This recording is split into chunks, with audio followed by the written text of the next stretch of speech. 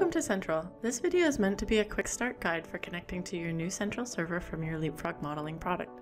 With continuous modeling, you can make ongoing incremental improvements in your models as data becomes available instead of every year or so. An exploration project might need to revise models every week, an operations project could be updated every day, or even several times a day.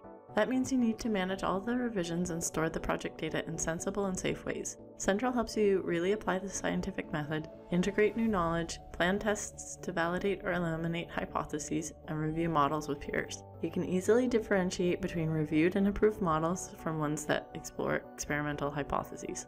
For this demonstration, I'm going to start out in Leapfrog Geo. However, the processes that I'm going to show are the same in the other Leapfrog modeling products as well. To activate your connection to Central, we must first enable Central integration. Click on the Leapfrog menu, scroll down and select Settings. Find Central in the contents list on the left. We will then click in the checkbox to enable Central integration. Below, we can choose the location for local copies of downloaded Central projects, the publishing cache location, in case the default C drive location is full or restricted, as well as setting server timeouts below. You may want to adjust these timeouts depending on the reliability of your internet connection.